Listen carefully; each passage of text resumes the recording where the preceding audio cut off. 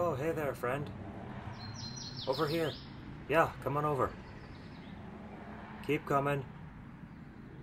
A little closer. You're getting warmer. Right there. Now look up. Hi there. Oh, I was just spending the early part of the evening up here in this tree. Having a smoke, reading a book. Why up in the tree? Well, partly because I like it up here, and it's nice and shaded, and it's been hot as heck all day. But partly because it might look just a teensy bit suspicious for a 3-foot-tall possum to be just sitting on a park bench reading a book and smoking a cigarette, yeah? I can't be just doing that sort of thing in front of everybody, you know? There'd be publicity, and cameras, and stress. And you know how I'm not really wired for stress. Though that reminds me of a story. Oh, hang on just a second. Let me stash this book and stub out the cigarette, and then I'll join you down on the ground. If I can shuffle my tubby gut down this tree trunk without embarrassing myself by falling. Oh, I got up here. I should be able to get back down, right? Oh. Okay, I'm good. I'm good. You got this, Red. You got this. You can do this. Oh, there we go. All safe and sound and back on the ground. That was a bit tougher than the climb up there. I just might need to go on the lightest sort of a diet. You can see I'm just a bit rounder than the last time we met up. Some of this is just leftover winter fat, but some of it would seem to be year-round fat. I guess that's what comes of a combination of eating like a dumpster and too much eating out of dumpsters. Ah, but the sun's finally setting. The air ought to cool off a bit soon. Let's go for a bit of a stroll. Over this way. This little park we're in is actually one end of a jogging trail. Not a well-frequented one, to be sure, but it does occasionally get used. Just not in the evenings as a rule.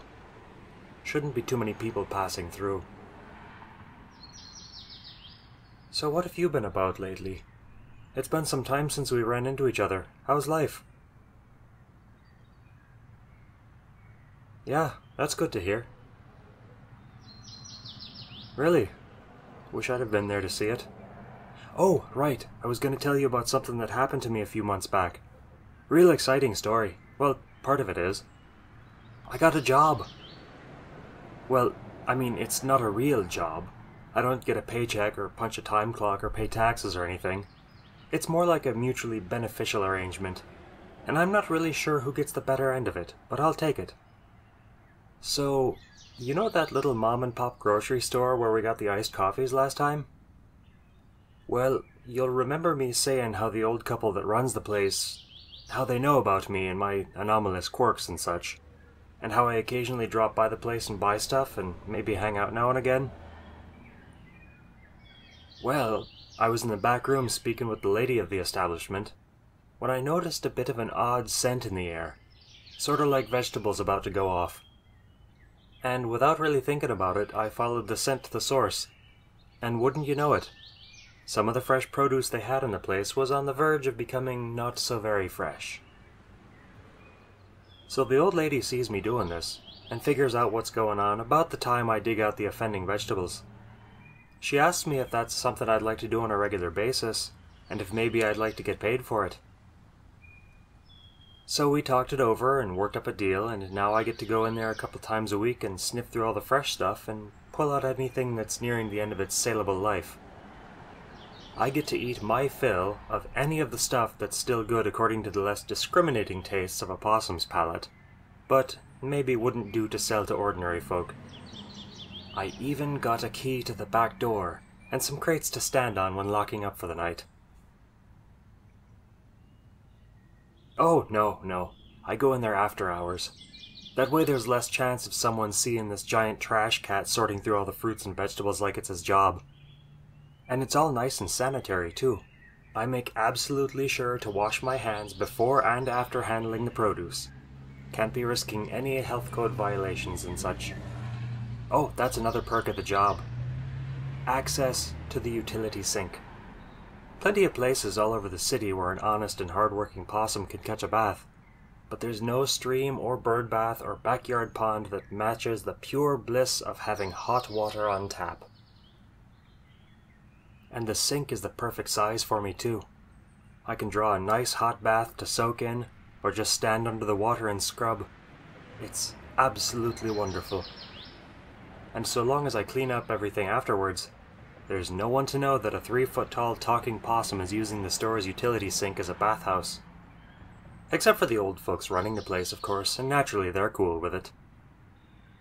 Okay, so that brings me to the exciting part.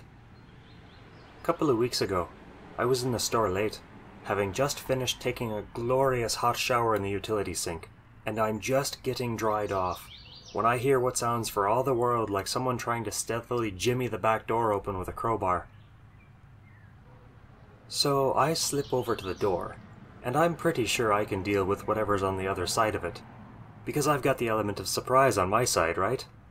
And I wait a moment, and when the time is just right, I carefully and quietly turn the lock on the door, and the next time the crowbar gets brought into play, the door just sort of swings open. And lo and behold, there in the doorway is some screwy fellow looking like Florida man's well-dressed cousin. Mind you, it's dark inside the place, and the guy isn't looking down, so he doesn't see me right away.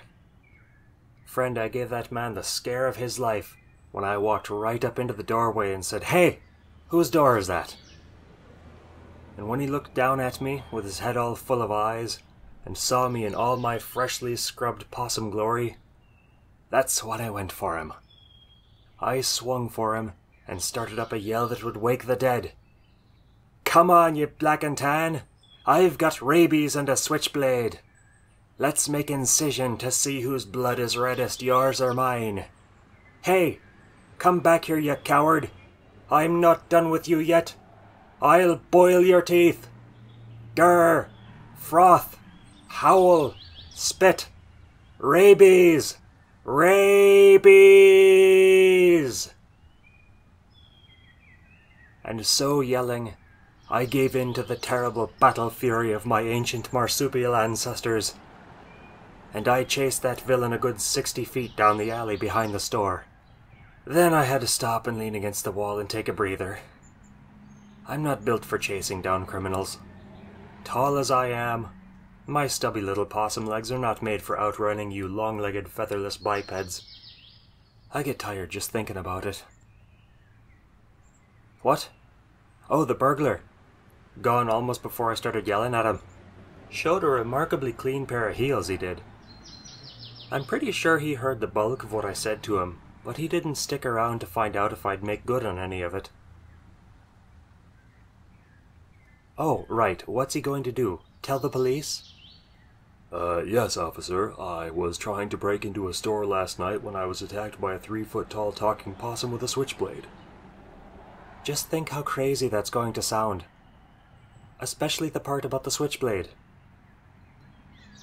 Nobody's going to believe that story. Nah, I think the only thing that's going to happen to that fellow is that he's going to experience a whole lot of self-doubt and possibly develop some unhealthy coping mechanisms. Maybe he'll discover a newfound fear of small furry animals. Hey, are you hungry, friend? I just remembered that the other end of this jogging path comes out just a block or two away from a really nice hamburger joint, and there's someone working there just now who owes me a favor. I can score us some freshly made burgers or some such, and all you'll have to do is stroll over there and pick them up. You'll love the place. It's called Kaiju Burgers. A mix of American burger culture with a healthy dose of Japanese culinary refinement. You got your phone handy? Let me see it a moment. Hello, is Lee there? Oh hey, it's Red Leicester. Yeah, I gotta order the place. Remember you said you could score some grub for me? Great. I'll have the burger roar with extra bacon and... hang on a second. Hey friend, have you got any food allergies? Any personal or religious dietary restrictions I need to know about? I know just the thing. Lee? Yeah, the burger roar with extra bacon, and the number 8 combo without all the extra frills. Burger fries drink, that's it. I'm sending a friend over to pick it up. They'll be there in maybe 15 minutes. They'll tell you I sent them. Thanks, Lee. You are the best. All set. There's your phone back, friend. Yeah, I know how to use phones. At least, well enough to get by on. I don't keep one myself, you understand. But the knowledge comes in handy now and again, as you've just witnessed. All right. We ought to be getting to the end of this path in another 10 minutes. And then I can steer you in the general direction of kaiju burgers. Like I said, you're going to love the food. But in the meantime, why not tell me a bit more about what you've been up to lately? I like a good story before a meal, so let's hear one.